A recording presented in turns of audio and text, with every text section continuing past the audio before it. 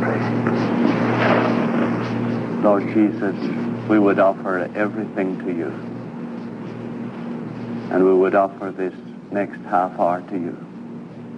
And trust you to use it in our minds and in our spirits in a way that will please your Father and will fulfill the purpose for which you have come to earth.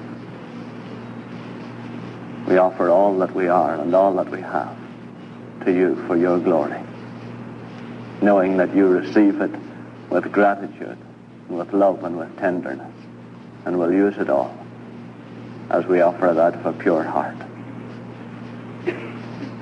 Amen.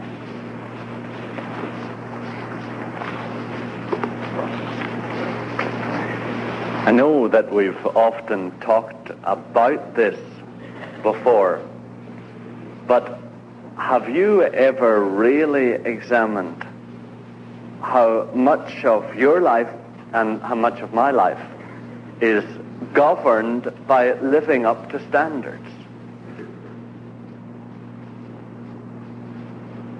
You know, first when we were little, our dad and mom said, you know, you're a good boy or you're a good girl, according to whether we pleased them or not.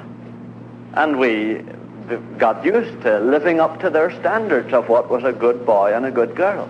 And they taught us when we appeared to be eating right and when we appeared to be eating wrong. That it was very good to eat with one end of the spoon and very bad to eat with the other end.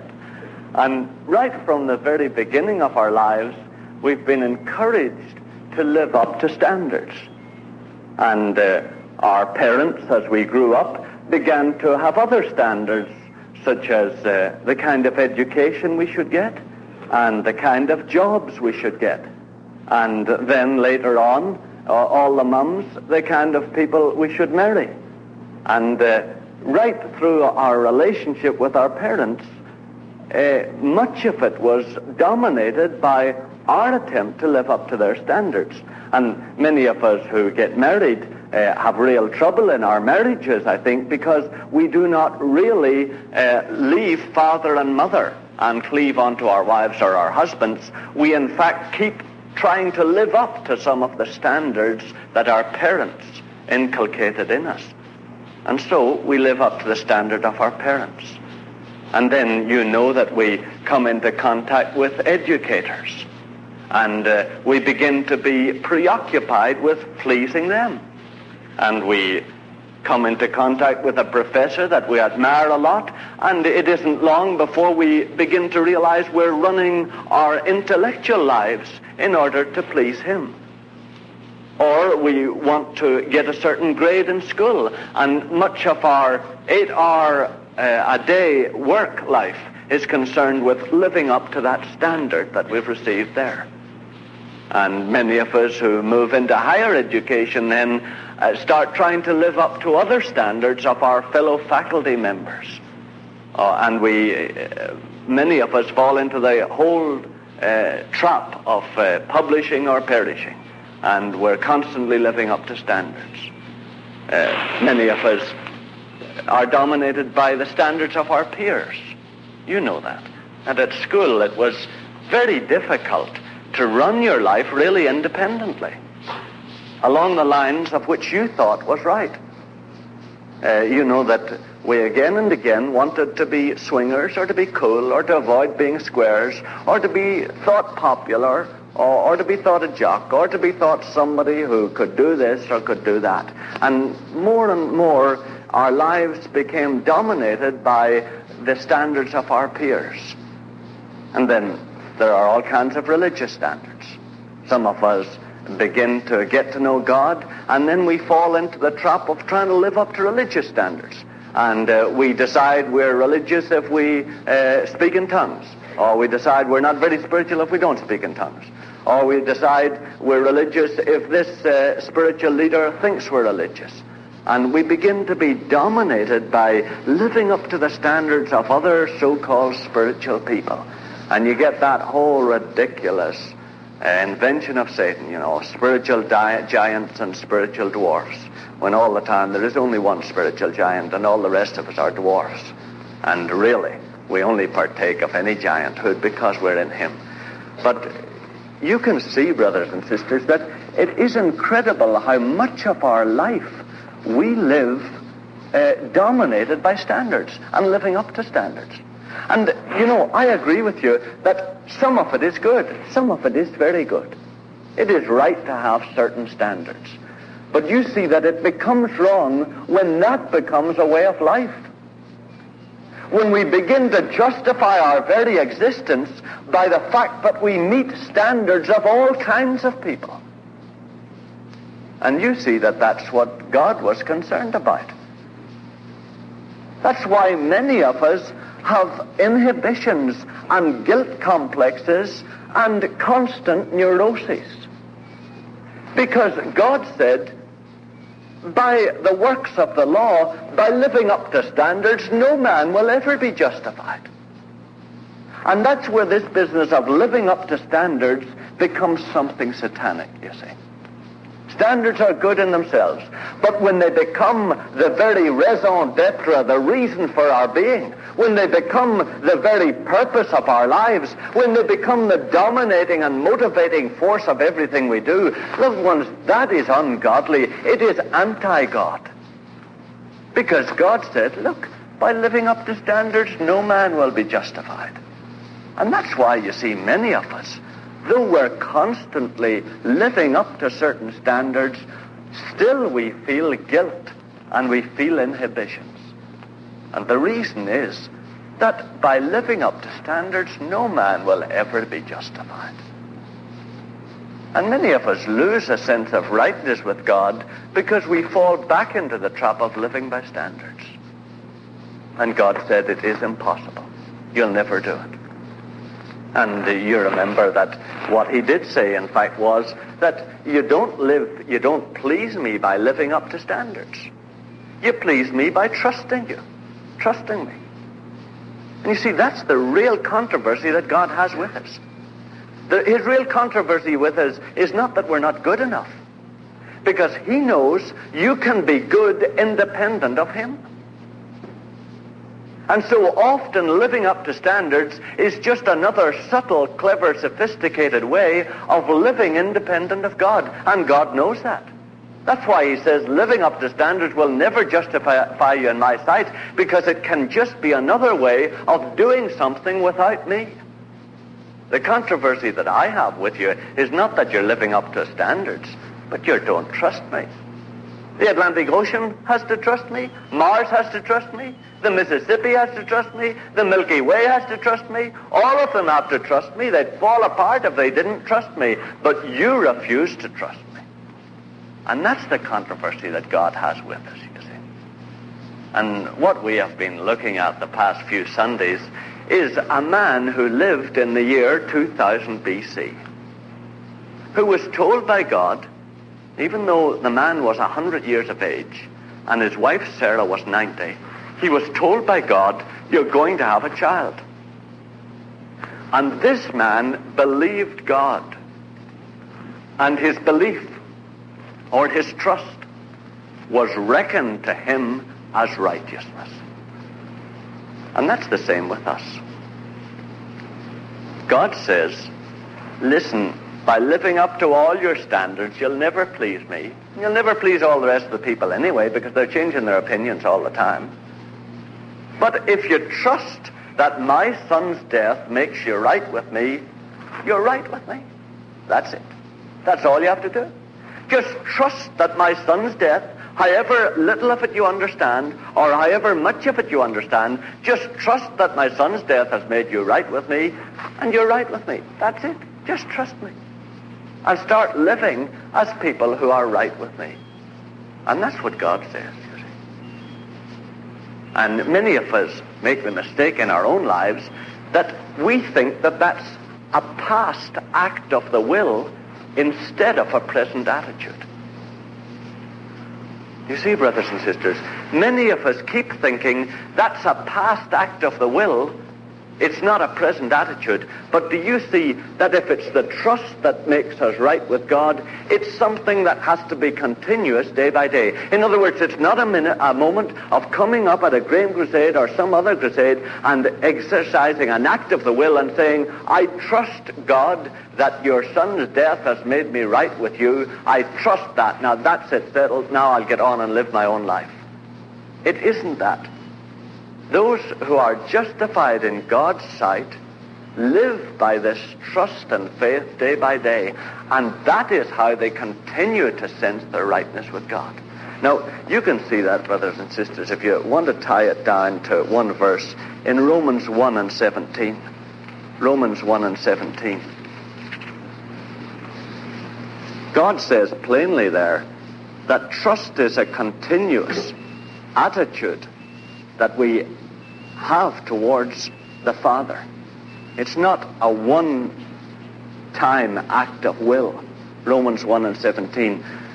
For in it, it's page 977, 977, and Romans 1 and 17. For in it, the righteousness of God is revealed through faith for faith. As it is written, he who through faith is righteous shall live. Or the King James Version reads, the just shall live by faith. Now, it's living by trust in God day by day that enables him to give us a constant sense of our rightness with him. And what we have been doing these past few Sundays is to talk a little about what it means to live by faith and what is involved in just living by trust in God as our Father.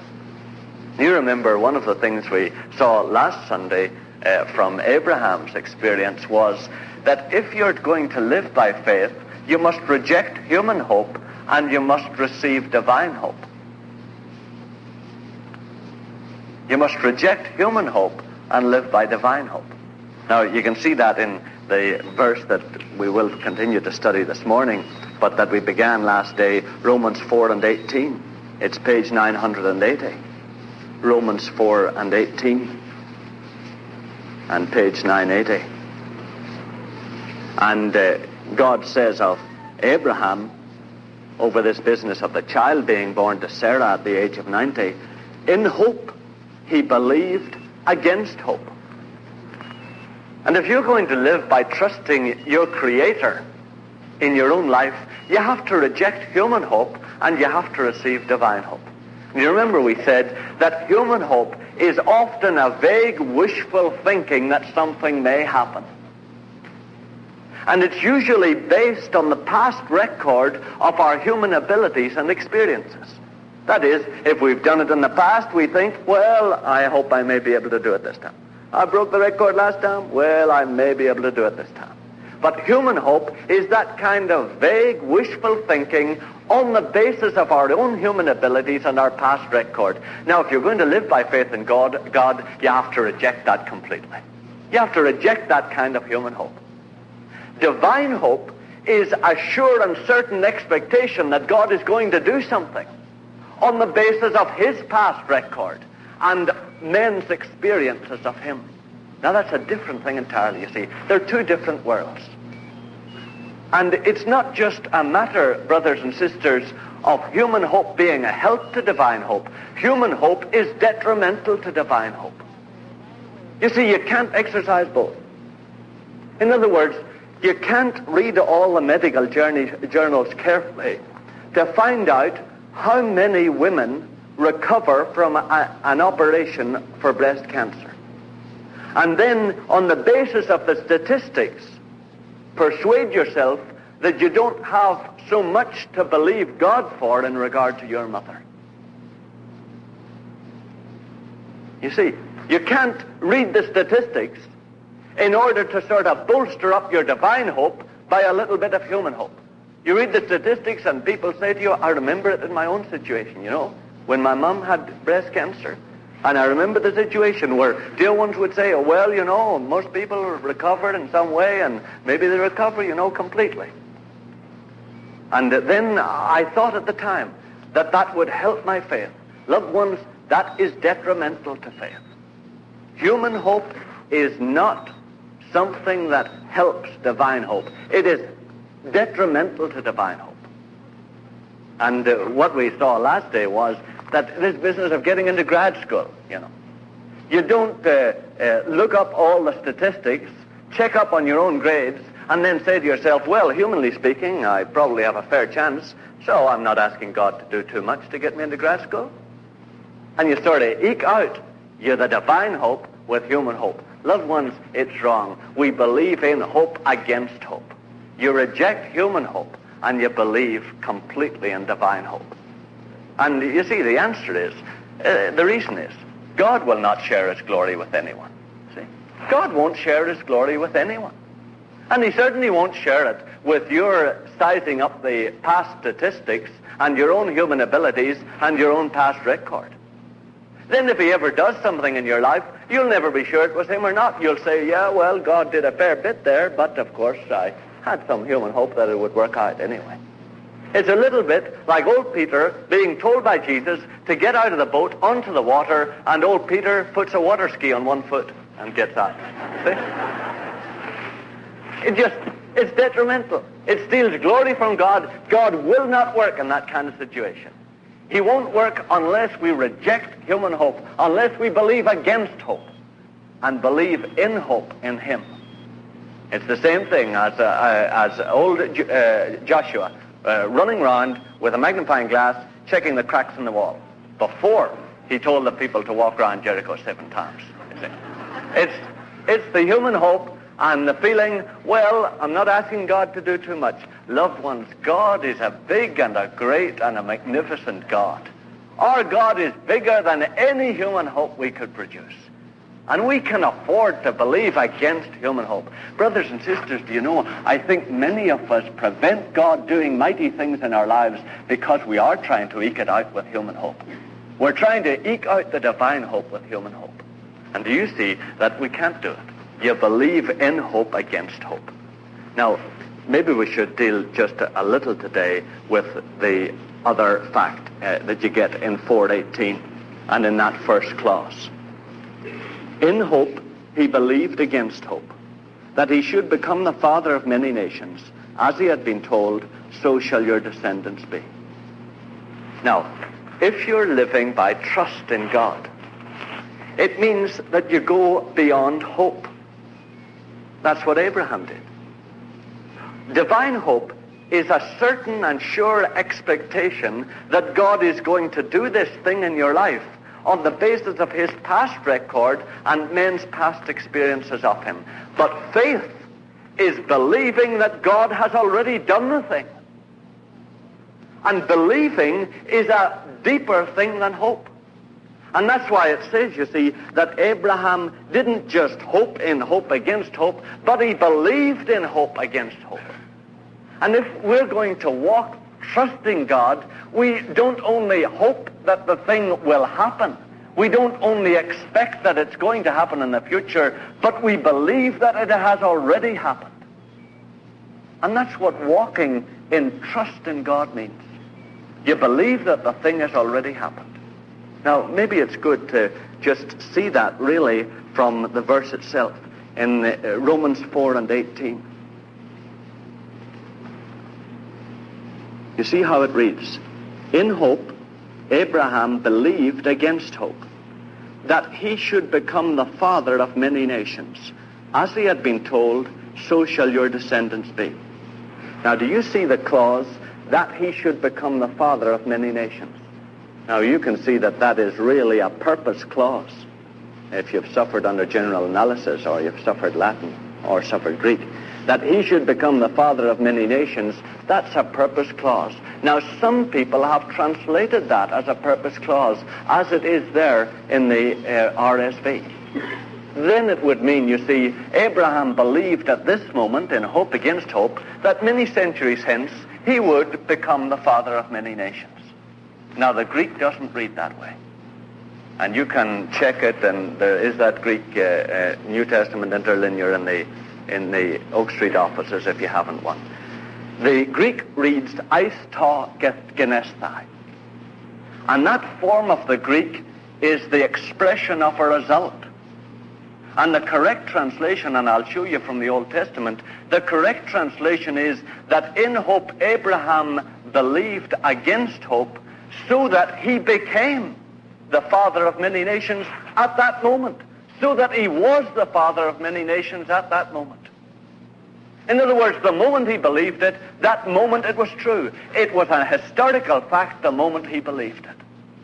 Now you can see that this is in line with the actual Old Testament references. Look at Romans 4:17, which refers to the Old Testament event itself, Romans 4:17.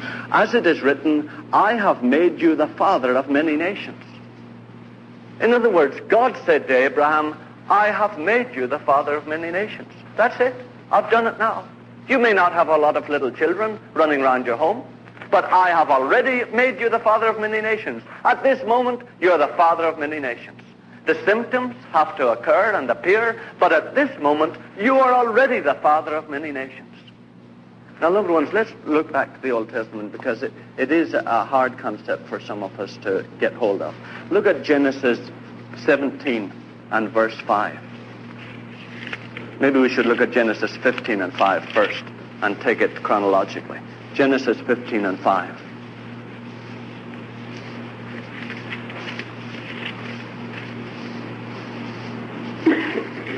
Genesis 15 and 5.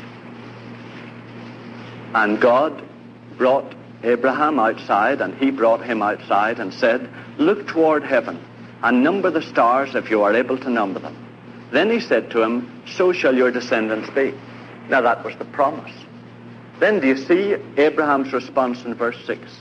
And he believed the Lord, and he reckoned it to him as righteousness. And the moment Abraham believed it, that moment it became historical fact. Now you can see that if you look over at Genesis 17 and 5. And don't forget, Abraham still hadn't a son. No longer shall your name be Abram, but your name shall be Abraham. And God even changed the name to make the father of many nations. For I have made you the father of a multitude of nations. Now do you see that living by faith is believing that God has already done the thing?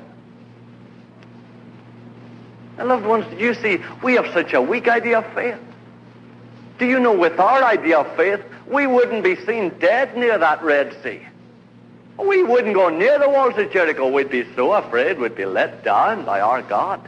No, but these Israelites in the Old Testament times, they went completely into the Red Sea. They walked around the walls of Jericho because they knew it had already happened in God. It was already true in Christ. And loved ones, walking by faith in God and walking trusting God does not simply mean, oh yeah, I believe it's going to happen. Yeah, I believe it's going to happen, but I still have faith, you know. It's not that. But I know it has already happened. I know God has already done it. It is already historical fact. Now, do you see why this is so? The reason these things are not so is because you and I lived independent of God, and therefore God withdrew from us his power and his life. But the moment Jesus died for us, God made all that power and life available again. And so we were replaced in the Garden of Eden with all the power and ability of God that was available before the fall of man. And so, in actual fact, the whole world has already been reconciled to God. That's what the Bible says. God has already reconciled the whole world unto himself. Now, I don't know that if I can find the verse, but maybe you would look at, I think it's maybe 2 Corinthians and 5 and 18 and 19. 2 Corinthians 5 and 18 and 19. Where it says plainly that already the whole world has been reconciled unto God. 2 Corinthians 5 and 18 and 19. It's page 1006. All this is from God, who through Christ reconciled us to himself and gave us the ministry of reconciliation. That is, God was in Christ, not will be, but was in Christ, reconciling the world to himself. not counting their trespasses against them, and entrusting to us the message of reconciliation. This means that already God has nothing against the whole world. Already all his ability and all his grace is available for the whole world. Already all sickness and pain has been borne by Jesus. Already all that has been cleared away. Now do you see that only when we believe it does it become historical fact? But the moment we believe it, it is historical fact. Even though we still have no son, we're already the father of many nations. The thing has already been made real in us, because there is a realm in Christ where all this has already taken place. Your Father is already whole and well in Jesus. That's a fact. Already there's no reason except Satan's lie that he still believes. There's no reason why he shouldn't be actually up out of his bed. Already his sickness has been healed in Jesus. That's what Isaiah 53 says in the Hebrew. Surely he has borne our sicknesses and carried our pains. They've already been carried. They've already been borne. And the moment we believe it, it becomes historical fact in our lives. Loved ones, even though some of the symptoms may still be there, it's already historical fact. Now you can see this, if you look at some of the Old Testament illustrations. Let's look at Joshua 6 and verse 16. And at the 7th time, when the priests had blown the trumpets, Joshua said to the people, shout, for the Lord will give you the city. No, it's the past tense. Shout, for the Lord has given you the city. Now, those poor souls would not have walked up to the walls of Jericho and shouted out madly like that, unless they were already sure that the city had been given to them. After all, think how corny you'd feel if you were left there shouting and the old wall still standing. But those brothers and sisters knew that the walls had already fallen down. The symptoms of the walls were there, but they were already down in Christ at the right hand of the Father. Now do you see that we live in a realm where all these things have already taken place, and they are actualized and materialized the moment you believe them? Now it's up to God to remove what symptoms he wants. It's up to him if he wants to remove the solidity of those walls and leave the appearance of them still standing. It's up to him to remove which symptoms when. It's up to him when to remove the drip from your nose, and when to remove the sense of oppression that the cold has on your spirit. It's up to him to decide when he's going to remove the different symptoms, but it is our place to believe that the thing has already happened. That's what faith is. Loved ones, faith is not believing that God will do it. That's hope, and hope is good. But if we have only hope in Christ, God says we are of all men most to be pitied. But faith is believing that the thing has already taken place. Once that's the only way you could walk into that old Red Sea, isn't it?